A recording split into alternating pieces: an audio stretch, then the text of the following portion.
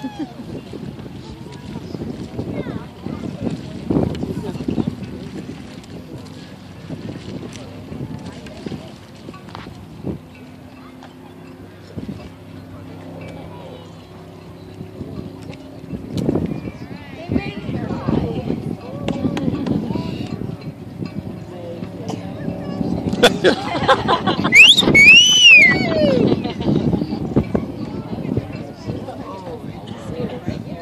made it.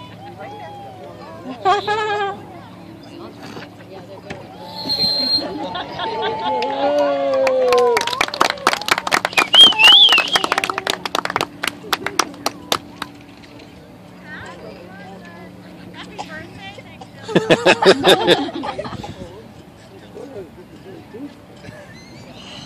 Ladies and gentlemen, please stand for the bride.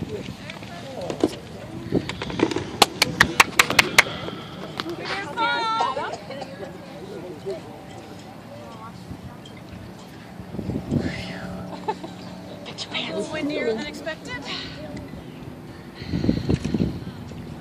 Are you ready? Picture cuff pants. Let them down there, mister. There you go. I didn't fall.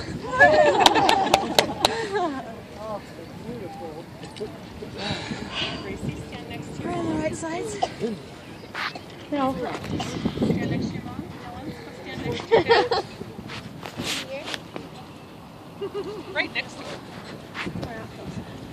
Everyone please be seated.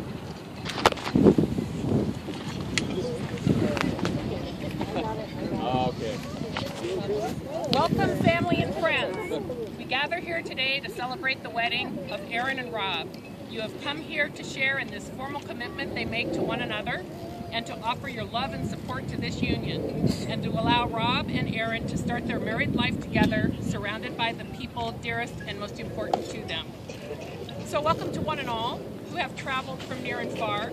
Aaron and Rob, thank you all for your presence here today and now ask for your blessing, encouragement, and lifelong support for their decision to be married. We would like to set the tone for this ceremony with the reading of a poem, Loving the Wrong Person by Andrew Boyd. We're all seeking that special person who is right for us. But if you've been through enough relationships, you begin to suspect there's no right person, just different flavors of wrong. Why is this? Because you yourself are wrong in some way, and you seek out partners who are wrong in some complementary way. But it takes a lot of living to grow fully into your own wrongness. It isn't until you finally run up against your deepest demons, your unsolvable problems,